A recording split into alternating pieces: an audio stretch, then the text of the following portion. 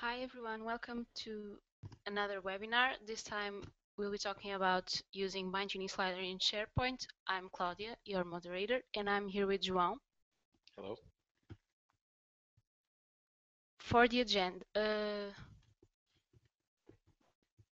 these webinars are free, ongoing, and always updated. They will be recorded and available online. You should interact with us in the question panel and on Twitter using Bindtuning webinar hashtag. For the agenda, now we have first, what is the Bindtuning slider? Second, where you can get the code? 3, slider structure. 4, add the slider in the main content zone. 5, add the slider in the banner zone. 6, add the slider inside of a content editor web part. And 7, create new styles for the slider. João will pick it up now. Hi everyone. To start, I will explain you what is the Bindtuning slider and how it is provided with our Office 365 themes and SharePoint themes. The slider, it's a widget based on the Bootstrap carousel, and it allows you to show images, text, and videos in an infinite loop in your web page. Currently, it is provided as HTML and JavaScript, and this means that we don't have any web part that you can use to add the slider to your page. The slider needs to be added by hand and needs to be coded to be rendered in your website. You can get the code from our website, from the theme website, the same where you did all the theme customizations. There you will find all the necessary code to add the slider to your site.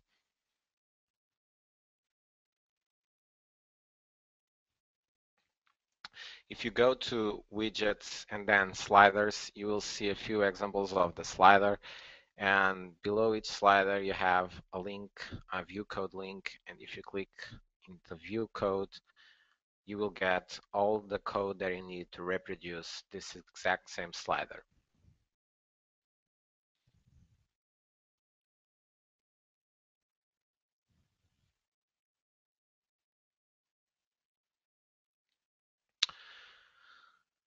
To understand better the slider, I will explain you the HTML structure. And to start, I will show you the main wrapper for the slider. This is where you will put all the slider code. Everything needs to go inside of this div. And the key point here, it's the ID. This must be unique in your page. Because if you want to add more than one slider in the same page, if you have two sliders with the same ID, you will be enabled to control both sliders individually.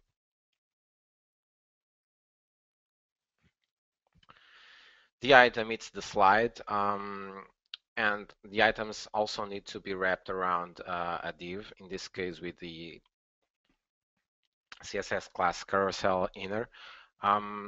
Inside of the carousel inner, we have two items, so this means that we have two sliders, and the first slide has this active class, and this means that this is the first slide to be shown when the slider is loaded, and also tells the slider that it's the active slider. When the slider rotates, this active class will change from the first to the second, and then it will go back to the first again. The caption, it's optional, and it is the text that you can put on top of the images. It needs to be wrapped around a div with the class carousel caption, and inside of this you can use headings, you can use regular text, you can use links, you can use buttons, or other HTML structure that you want to use inside of the slider. The controls let you navigate in your slider. You can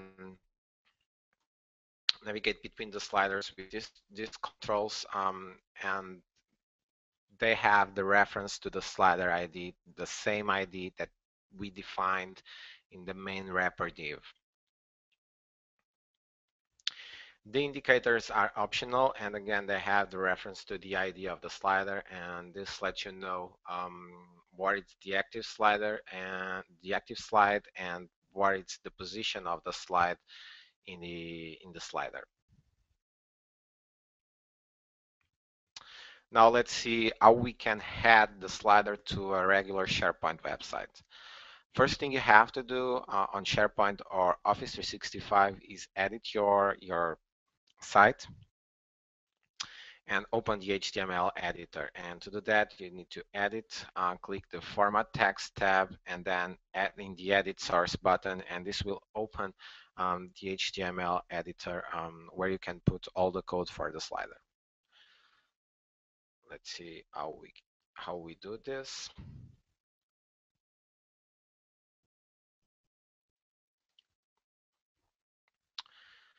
Edit this site.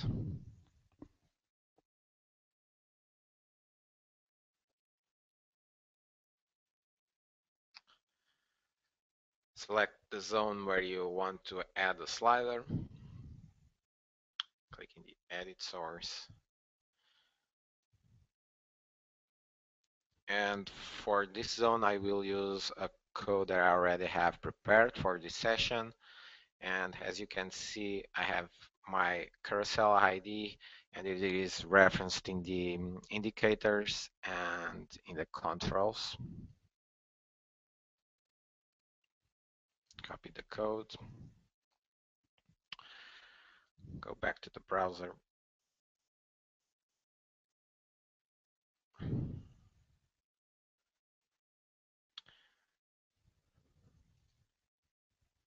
Save the page.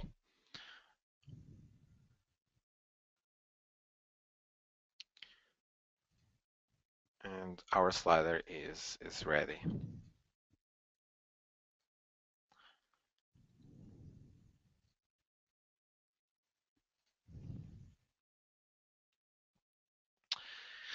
To add the slider to the banner zone, and the banner zone is a specific zone for the slider that we include in our themes, and in this particular theme, it is located below the menu. To add the slider to that zone, we need to wrap the entire code around this special div with the CSS class move to slider zone. And we need to do this because SharePoint just have a main content zone, a zone there you can edit using the SharePoint editor tools. So we need to add this to move the slider, and this will be moved once you save the page. Let's see what is the final result.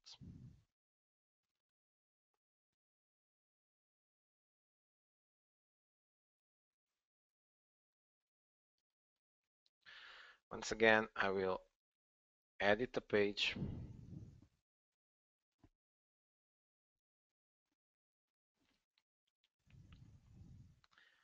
Select the area where the slider is, edit source, and let's add this div to the code. It will wrap the entire slider code.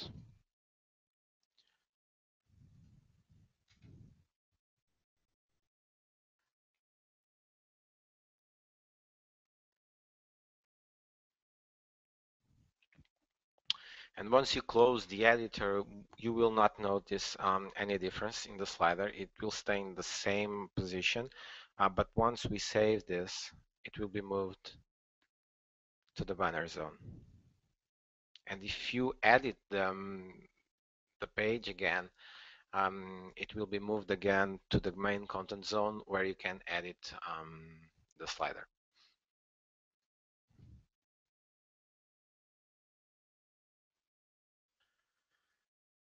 You can also add a slider to a content editor web part, and this can be useful if you want to separate the slider code from the rest of the page content. If you want later to delete the slider, the only thing you have to do is delete the web part, and the slider will be deleted. To do this, you can add a content editor web part to your SharePoint site, edit the web part, and put the slider code inside of the web part.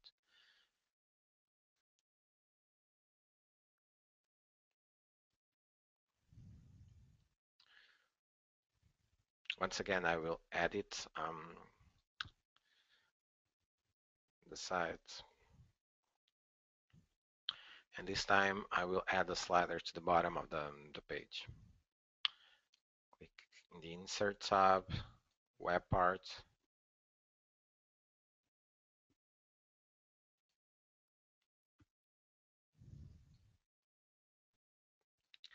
Medium Content, and Content Editor. Add.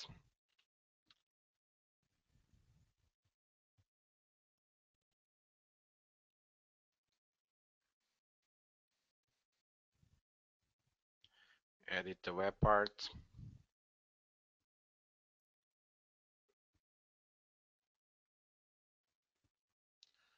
And now I can click here to add new content to this web part.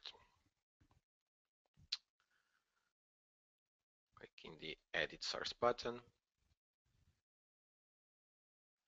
Let's add a new slider to the page.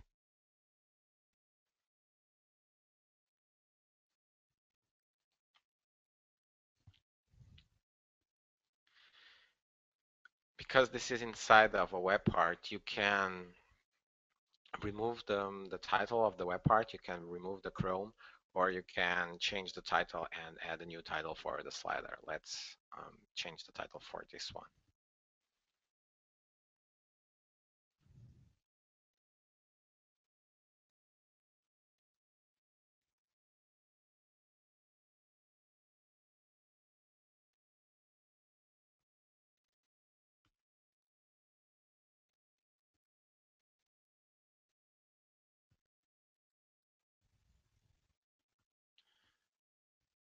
Just need to save the page, and I will have two different sliders in the same website.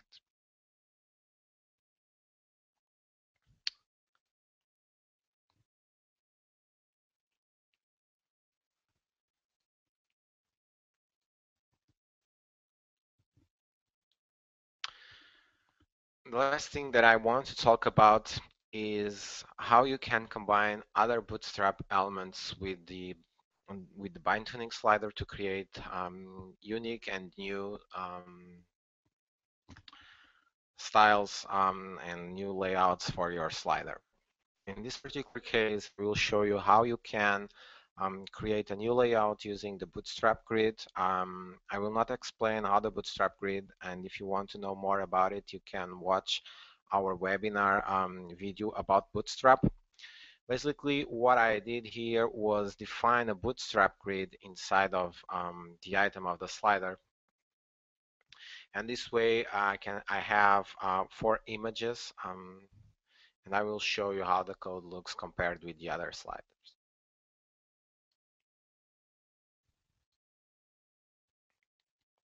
I have the code for this custom slider layout, and inside of my item, I have a Bootstrap grid system with 3 columns, and each column has a specific image and the caption. See how it looks applied to the SharePoint site.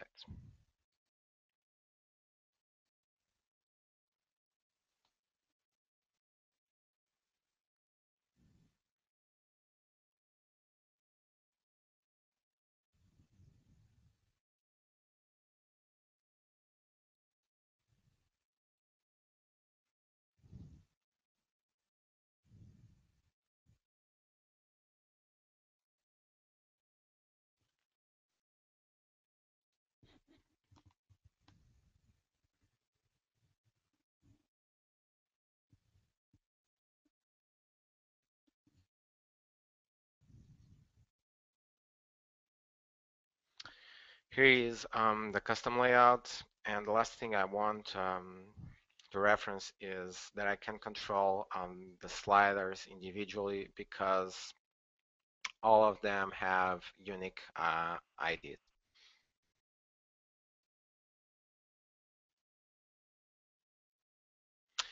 If you want to know more about the slider or if you have any question about it, you can contact us through our support@bindtuning.com, or you can contact me directly at joao@bindtuning.com.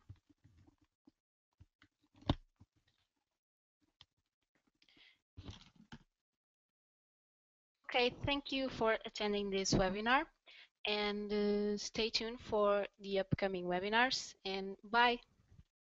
Bye.